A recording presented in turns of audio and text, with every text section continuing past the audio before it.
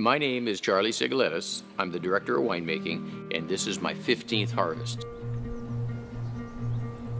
Let me tell you about our ancient vine wines. We do an ancient vine Mourvedre, an ancient vine Carignane, and an ancient vine Zinfandel. We call them ancient vine because some of these vines are dating back to the early 1900s. They really struggle to set a big crop, but what they do, they get a very concentrated, flavorful berry. All of these vines are grown in Contra Costa County, the banks of California's two biggest rivers, the San Joaquin and the Sacramento. Over thousands of years, it's deposited 30 feet of sand.